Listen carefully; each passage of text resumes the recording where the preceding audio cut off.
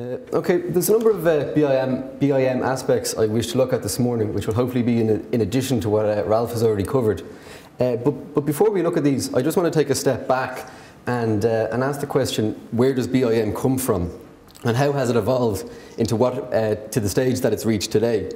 So if you don't know where BIM has come from, you might take a guess. And perhaps you might say, well, BIM has come from a large multinational company with a huge research and development department. Now that's a good guess, but it's not correct. So then you might say, well, perhaps BIM was invented by a small contracting company or a small architecture firm. Again, it's another good guess, but it's not the correct answer. So how has BIM come about? Well, BIM has come about through collaboration. And what I mean by that is BIM has developed through all these parties here, architects, engineers, contractors, owners, surveyors, etc., all working together and sharing information on one single model. And by the parties continuing to do this, we'll develop BIM even further than the standard which it's reached today. So it's all about collaboration and sharing of information, which, as you can expect, is a huge change from traditional processes.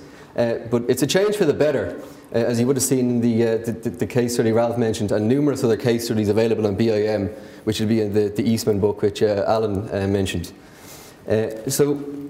Before we look at some of the additional BIM aspects, I just want to sum up the different dimensions which BIM offers. Ralph would have covered a lot of the 3D design, the first one there. But just to reiterate that 3D design on its own is not BIM. It's important for that 3D model to be a centre of information, or a source of information, if you will. Now obviously it doesn't have to be a building, it obviously could be any type of facility such as a structure, a road, or a bridge, etc. 4D is all about phasing and planning, or time.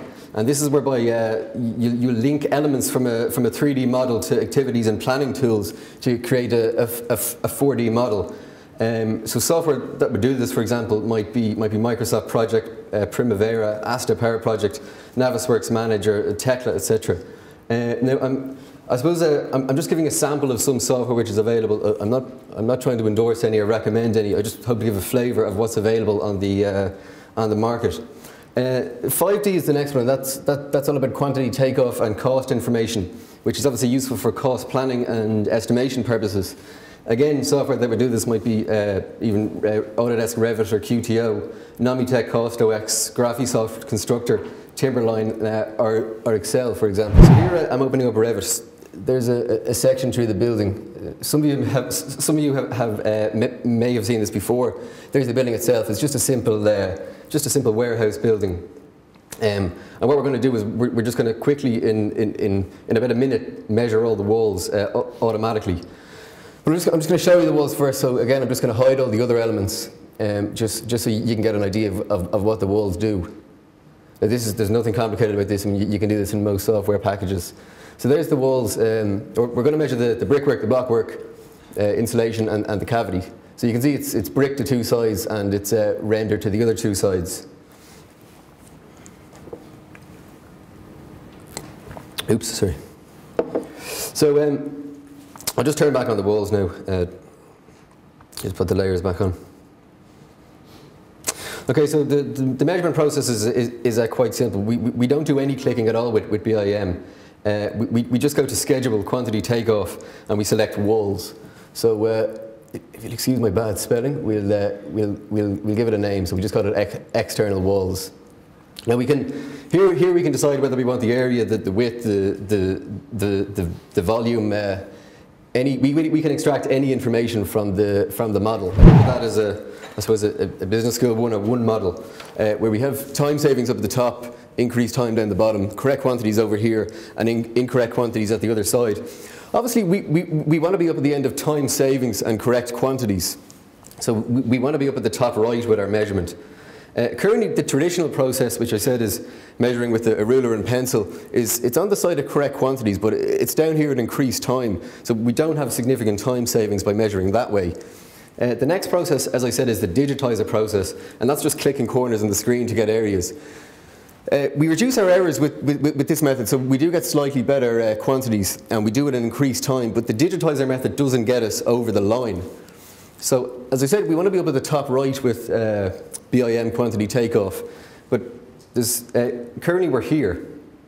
Now, what do I mean by the fact that we're in the top left and the top right? Well, there's two reasons why we could be at the top left, and it's training and how the model is designed. So if the estimator or the surveyor isn't trained to use the software, he or she may not get the correct quantities. And second of all, if the BIM isn't designed to the proper BIM standards with correct layering and labelling, etc., you may get incorrect quantities. Some of these slides I'll fly through because Ralph covered some of them earlier from the McGraw-Hill report, that 50% of the Northern American industry is now using BIM, and that's a huge increase from their last report, which I think was 2008. All those BIM users plan significant increases in their use, so obviously they're seeing some sort of benefit from it. And the vast majority of these BIM users are experiencing real business benefits directly attributable to BIM. Now, when they say the vast majority, I reckon that the people who aren't experiencing real business benefits, the key word there is yet, because there's such a strong learning curve with BIM. It may take a while to realise your business benefits. And finally, 87% of expert users are experiencing a positive return on investment with BIM. The report doesn't say what an expert user is, but one can assume it's somebody who's been using BIM for a number of years, a little bit narrower.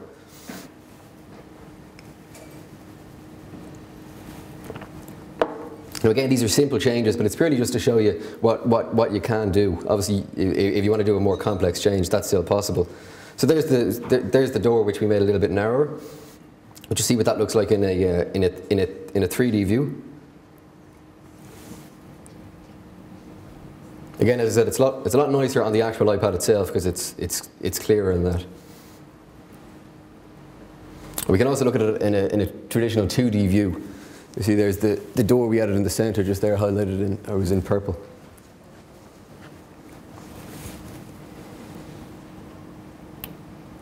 So that's pretty much Revit or any type of software on an iPad. So that concludes my presentation on 4D BIM, 5D BIM, and iPhone apps. I'll now take any questions which you may have.